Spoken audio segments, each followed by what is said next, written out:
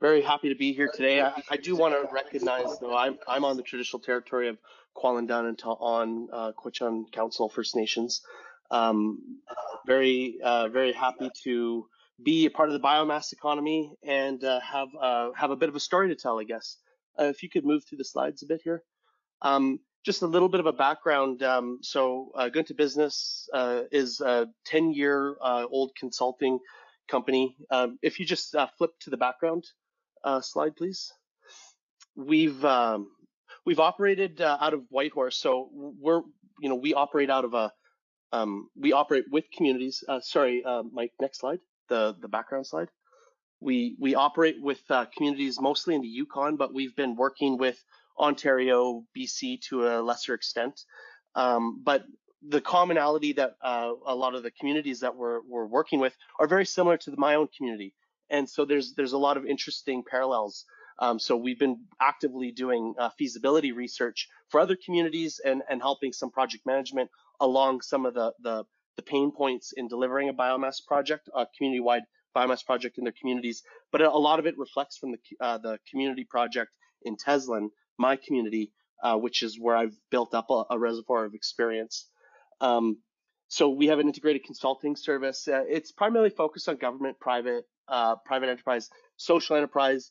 We do a lot of business planning. We've been doing a lot of community-based planning, and more we're becoming known for being an engagement specialist. We just launched a virtual event service to assist Indigenous decision makers in response to this COVID-19. So the first thing that we are doing is rolling out this virtual General Assembly package. And we're working with a number of communities right now and have a series of technical people that have kind of this unique, innovative approach so that you can kind of maximize engagement across all your citizens, wherever they may be. Next slide, please. So very quickly, and we're very short on time, but if you've heard me before, this is certainly not my first webinar. We've talked at great length about the Teslin project. I'm just going to very quickly, just if you are new to hearing me speak, we developed in Teslin just under a 1.5 megawatt thermal community-wide district heating system. It incorporates approximately 14 buildings across the community. It's broken into 4 district energy systems, but community-wide, it's close to about 1.5 megawatts. It's been locally sourcing waste wood for wood chips, which is, a lot of those things that Bruce is talking about, generating those opportunities. We're able to interact with the forest in a meaningful way, allowing carbon sequestering to open up, having an ability to utilize fire smart wood. It's certainly made the project more viable from a cost perspective.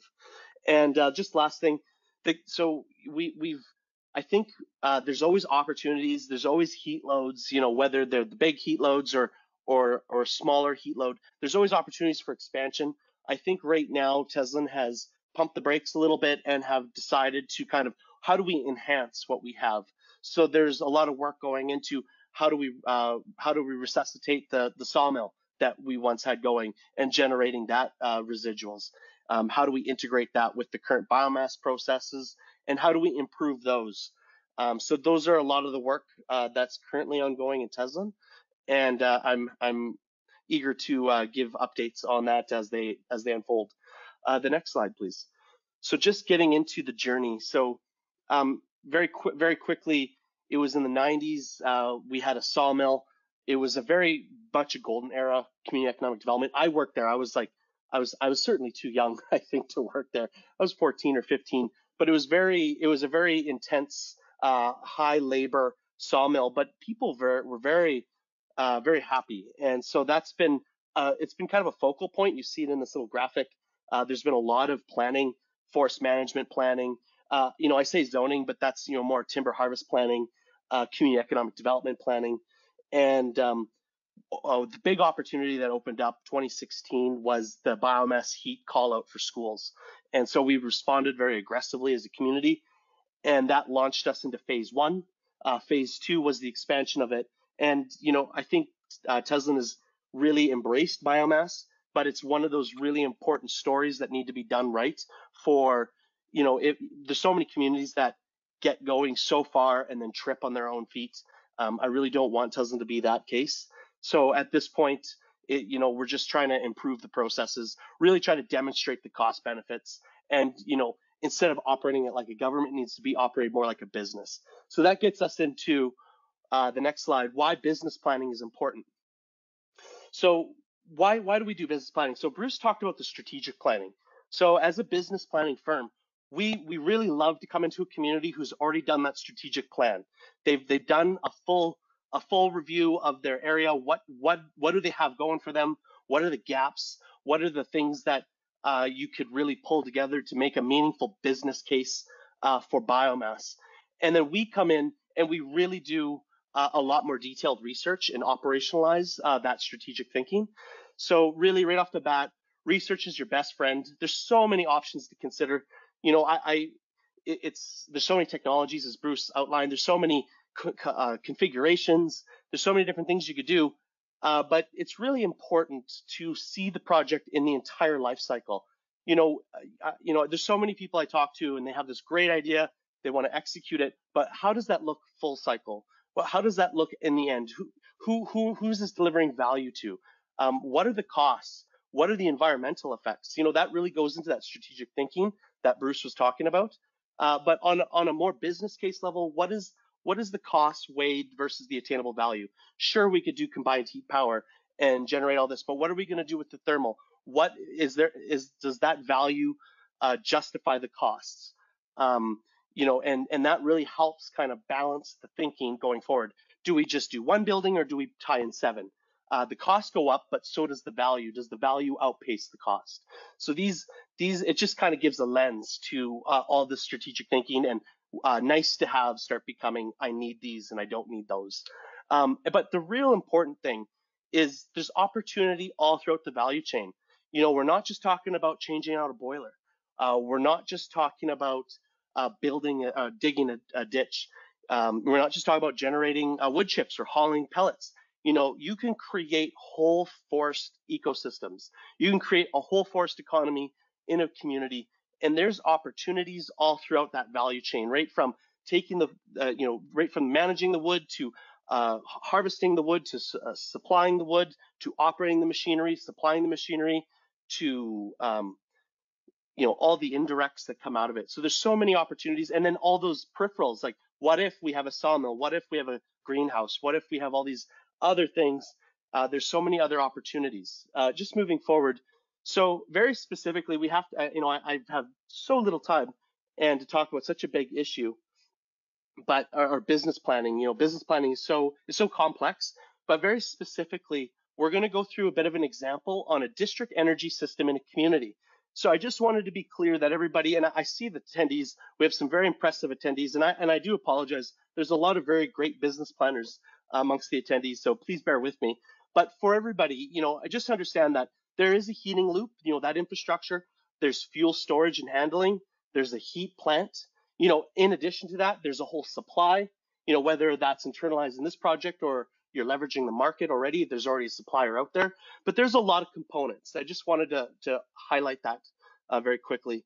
Next slide. So when we're building these systems, we start to have to figure out, well, what are the revenue opportunities? Number one, heating fuel savings. You see on this chart down here, people keep throwing around, well, liters, this costs less per liter and this costs more per cord, or it's really difficult to assess what is the actual value comparatively between fuel types. So we created this little chart, and you see propane on the top, firewood on the bottom, and what is that price? And we understand that $110, $1.10 per liter propane, $1.40. This is a specific community example. In that same community, pellets are about $300. Firewood is about $250 a cord. Well, what does that mean? We try to figure out right from $1 to gigajoule basis. You can see offsetting heating fuel with wood chips is a $43 per gigajoule, $43 per gigajoule for heating oil versus just under $12 per gigajoule for wood chips.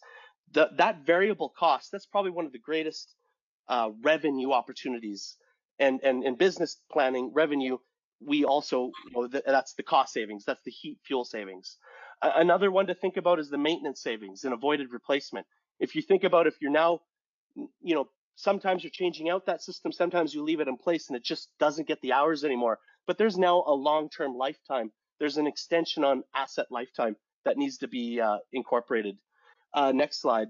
So just talking about some of the less obvious revenue potential, there's carbon tax savings.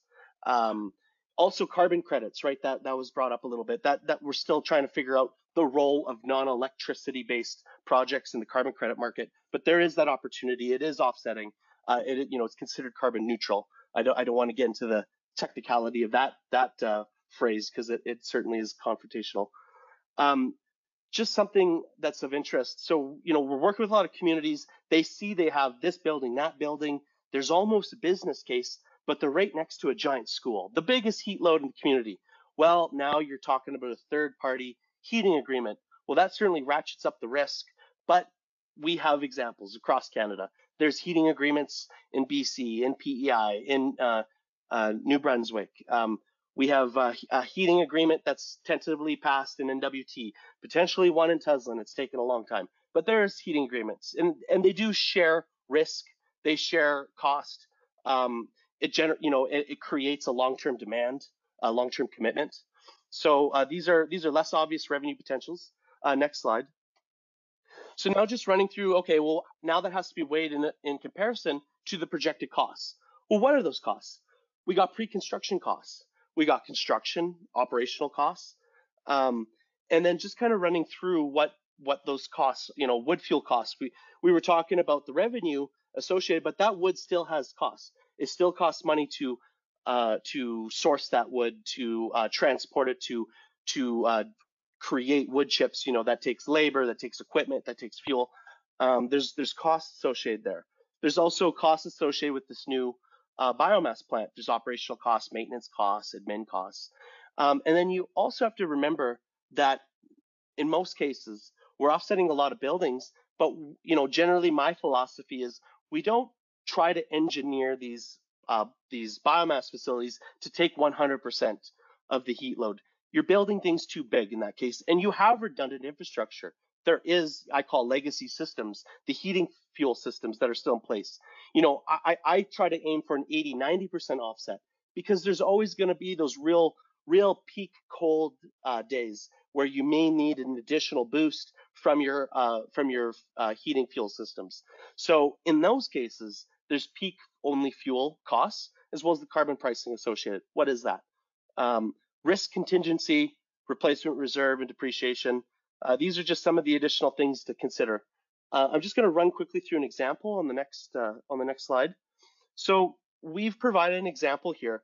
This is as a business planner. I think we've done Reg Renner's on the line. Reg Renner and I, we do a lot of these business plans for communities, and the first thing we do is there's such a rich resource of information from the technology suppliers, from the actual people in the industry who will become your implementation partners. So kind of part of our process is we reach out to them right off the bat. And, after we kind of get that strategic understanding from the client, we kind of want this. We have an understanding of kind of what technology, or at least what we want the technology to do. We start reaching out to technology and service providers, and we give them some, we give through an RFQ, a request for qualifications or request for costs. We ask for, just some upfront quotes, and that really builds into, if you move over to the next slide, an RFQ comparison table. So a lot of clients, they really get, this is the part that starts getting a bit overly complex for them.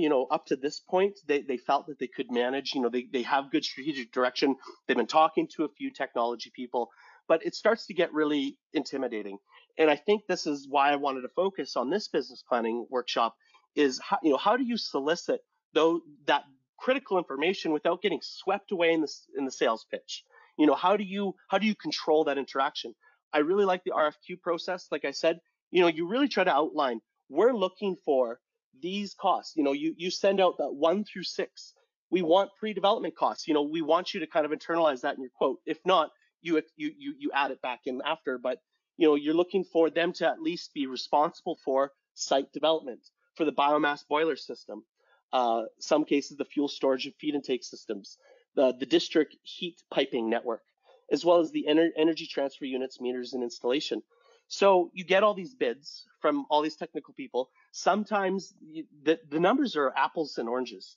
That some of them reference some costs, some of them exclude others. So it's important to go through a process like that to actually see, well, bid one, it said 1, 3, 4, 5, and 6, but it missed number 2. But you know what? Bid 2 mentioned it, and it broke that cost out. So now we have a bit of a cost understanding based off of this comparative process.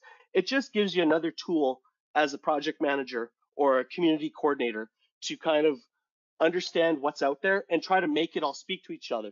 So if you look at the bottom of this chart, you see that we have the subtotal development costs. That's the bid that comes in. But you got to remember, not all bids are written by different people, different companies, different perspectives. There's exclusions. And so it's important to kind of identify what that exclusion was, incorporate it in there, so that now you have a total bid comparability. And that's those numbers on the bottom. So just to recap, the subtotal, the bid that comes in, is the subtotal development. That's the bid number. But going through this exercise of trying to determine what was included, which you didn't ask for, but what was excluded that you did ask for, to get a comparable number, then you can actually award by value. So that's the qualitative process. Then there obviously on top of that is the quantitative, or sorry, the other way around. This is the quantitative process. On top of that, you'd want to make sure that they have experience, make sure that that they're qualified, that they're reputable. There's that whole layer on top of it before you make the award. Just the next slide.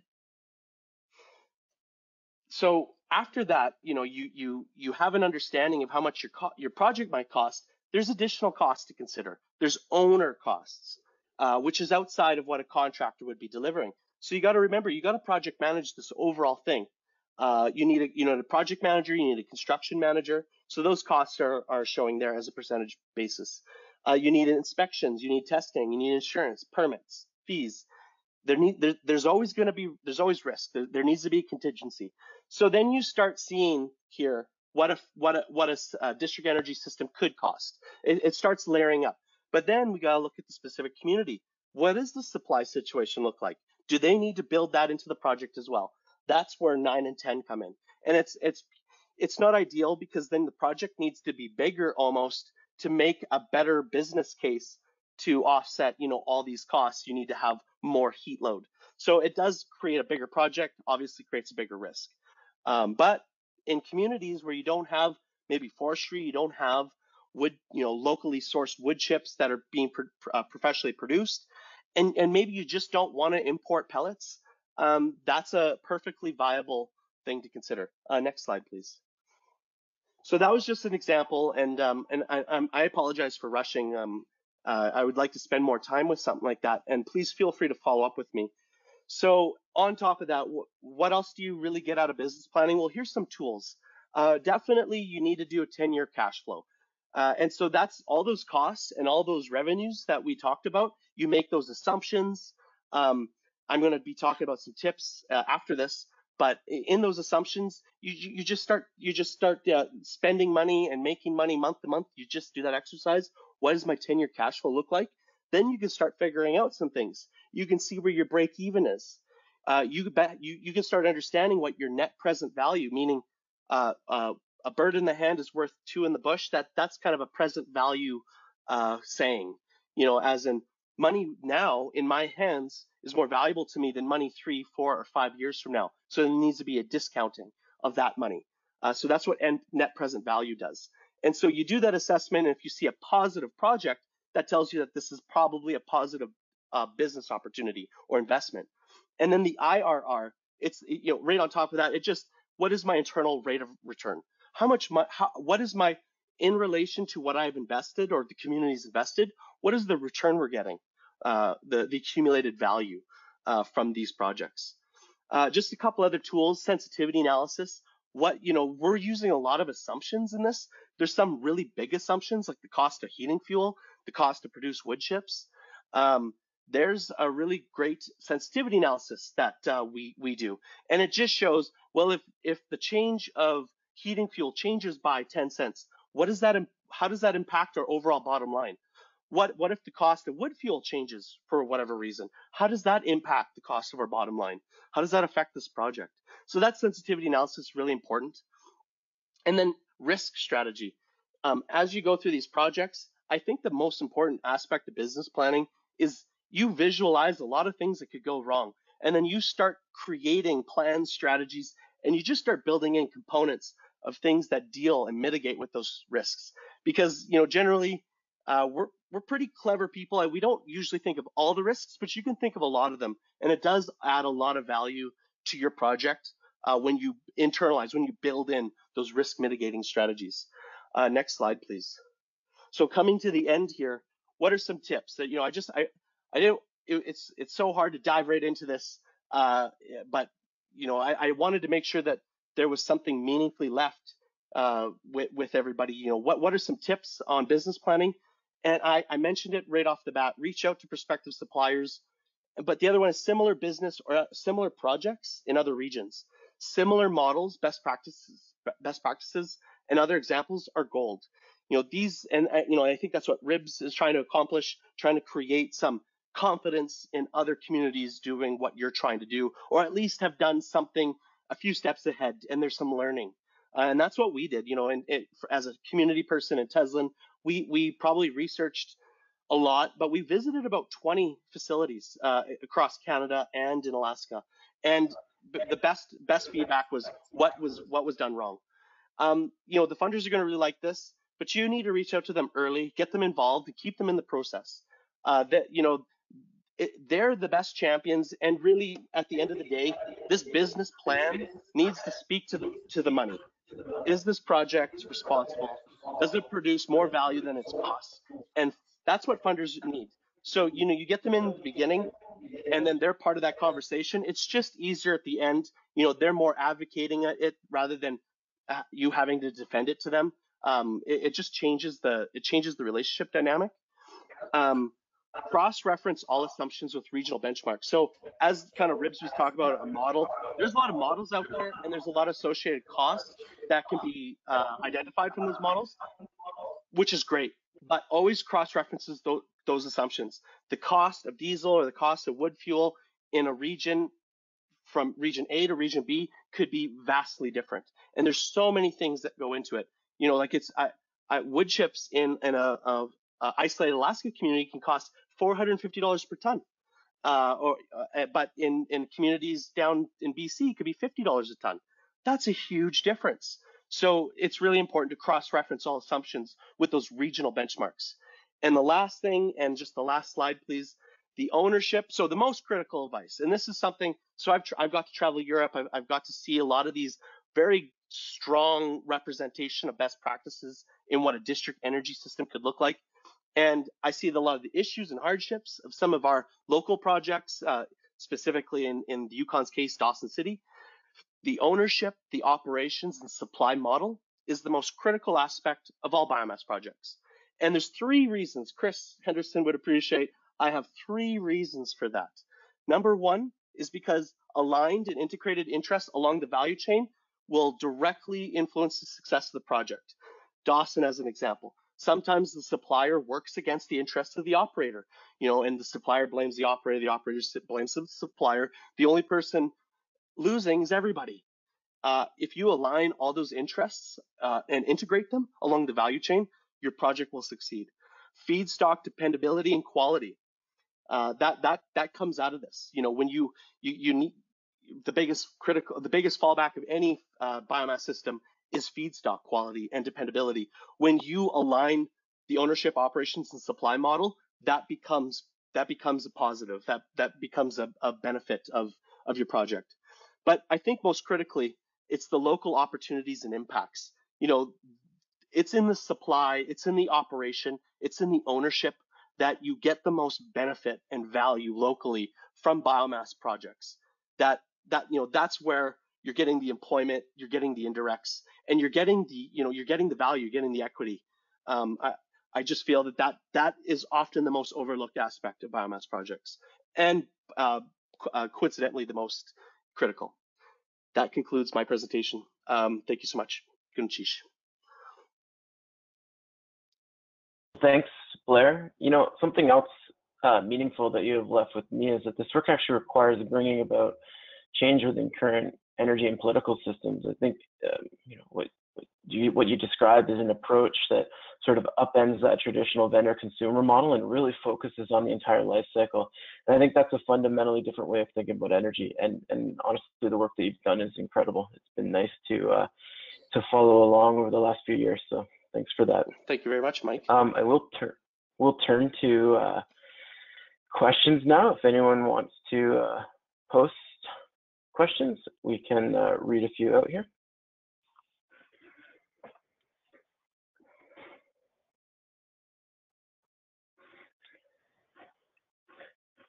And if they're okay, hold on a sec. We got one at the top here from Tim Tuccio.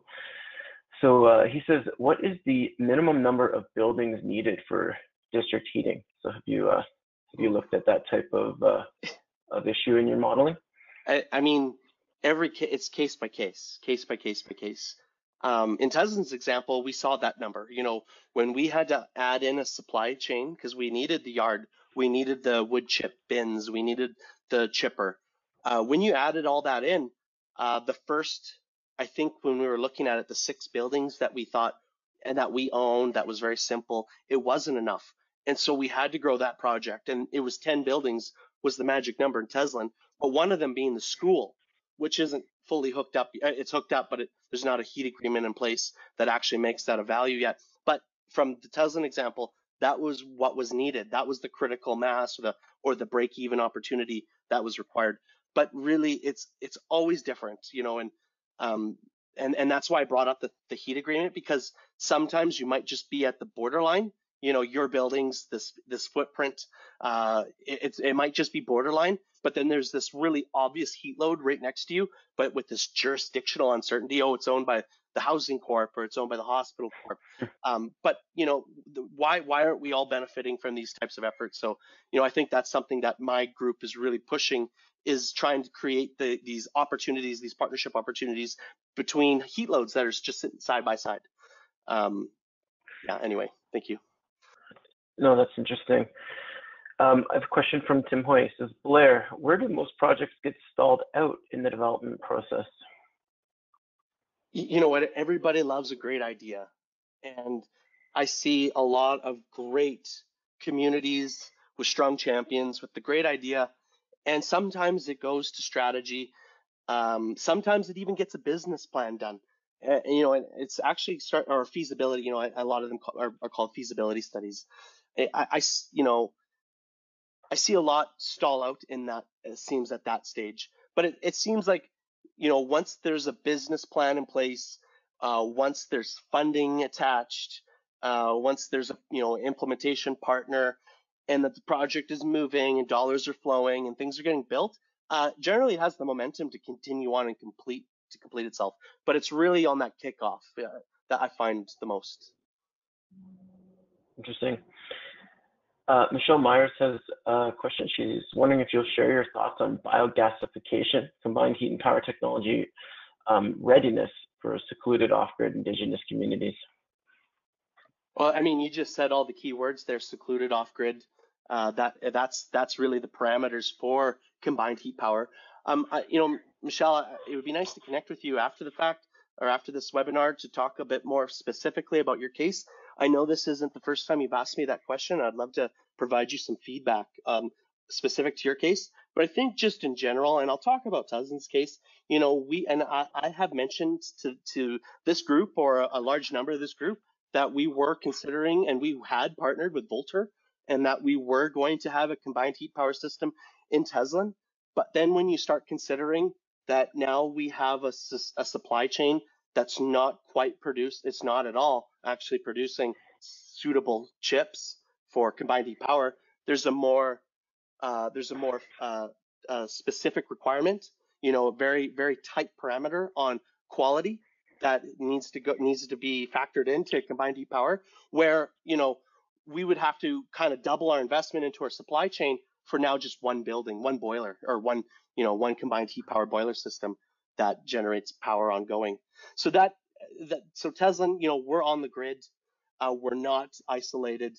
It just didn't make it didn't make financial sense.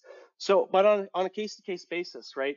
And I think when you start factoring that isolation factor and the cost of fuel for generating electricity, and then the higher efficiency, as mentioned, that you're getting more value out of your wood chips. There is a case to be made. It's just more difficult, and it's because of the increased pressure in your supply chain. So, Mike, it's Chris Henderson from Indigenous Clean Energy. If I can comment on Michelle's questions and make, as I must make, 3 other points. Michelle, I've been on the board or advised about 5 different gasification companies in Canada. And certainly biomass gasification is, if you will, almost the holy grail of energy. And companies like NextEra and Dynamotive and others have been in that space, and you can do it. It's just that your circumstances of being remote and small and on diesel make gasification a challenge, because typically these systems have had challenges for full gasification on 24/7 operation. There are real strict requirements for feedstock control, for emissions control. But I will say I do think that biomass gasification will be a workable technology for near urban communities or communities with large forest fiber and feedstock supply, and an offtake that could use both the heat or power, or in fact the syngas, which is what you produce when you gasify biomass. So it's not something I would say that would be for your community because of the complexities with it. But I think biomass gasification is something that we've got on our agenda here within Indigenous Clean Energy as doing a potential collab on, because it's something that really is a very important part of the bioenergy future. 3 quick points to complement this. One is that I will note that with the Indigenous Clean Energy Gathering that will be coming up in the fall, it'll be virtual, and there'll be news on that soon that we'll have. We are making bioenergy technologies a bit of a focus, very much looking at some of the technologies here in Canada, but also some of the global technologies, notably from Europe, that could be a solution. So looking at matching technology solutions with community needs. Secondly, I think with both Bruce and Blair's presentation, what the underlying text for me was the importance of Indigenous communities in the bioenergy future. Without Indigenous communities being the managers of silviculture, managing of forest habitat, managing the implication of carbon sequestration and the feedstock production and transport and logistics, we will not see a takeoff in the bioenergy market. And so I think Indigenous communities are central to Canada's bioenergy future. And my final point to know is that I'd love to see, and if there's anybody here from provinces and territories to speak up, because to my mind, the real partners with Indigenous communities here are our provinces and territories, who have the majority of control over regulations and policies related to lands management and forests. And we really see that there's a closer relationship, and this will vary by province and territory, a closer relationship between Indigenous communities and provinces and territories as the bioenergy market develops. Thanks very much. Thanks, Chris. And I'll pose one last question to Blair from Bruce Sims. So he says traditionally biomass plants are often built, I guess, to service residuals next to big mills. Can the economics work with bringing in logging residuals? I guess that question is framed from a community perspective. No, I mean, you just don't want to haul wood chips. There's a very limit, and then residuals is even more voluminous and less dense than wood chips. I think you really start getting into the opportunity to haul long distance in the pelletized form, and that was, I think, one of the a recent topic. Grant Sullivan mentioned a project that they're working on, and that's a real critical issue, right? Is locally sourced potentially, or at least regionally realistic sourcing of pellets, just because it does create a bit of a supply chain conundrum that, we're trying to generate local opportunities. We're trying to create local impacts that are positive. I think a lot of the projects that we work on, we're very focused on locally sourced wood chips, just because of all those factors. But then, outside of the limelight of these big community projects is industrial users and farms and smaller homes and all of these other users that just don't maybe have the interest or the complexity or the heat intensity to have or offer or be part of district heating solutions, but would like to have pellets as a biomass solution on their smaller application. I think that's really what's missing in the Yukon, and probably in other areas, but in the Yukon specifically. But yeah, just back to your question, like we've even talked about trying to haul our residuals to another community. I think, I mean, I haven't done the full business case on it because it's not really a real solution yet in our eyes. But there's interest, right? There's interest, but it's really important that you create the wood chips as close to your source of consumption, just because the transportation costs, I mean, we're really trying to make these economical. So it's important to make those kind of logistical decisions very clear. But no, thank you for the question. Thanks, Blair. Great question, great answer. So with that, we'll wrap it for today. And just a reminder that there will be a recording of this deck available on the ICE network. So if you're not already a member, please connect with us and join there. And other than that, please note that the next CoLab is scheduled for July 22nd, and it will be focused on asset management for energy efficiency. And with that, thank you all for attending, and really looking forward to the next session. Thanks, everyone. Great, thank you. Thanks, Mike.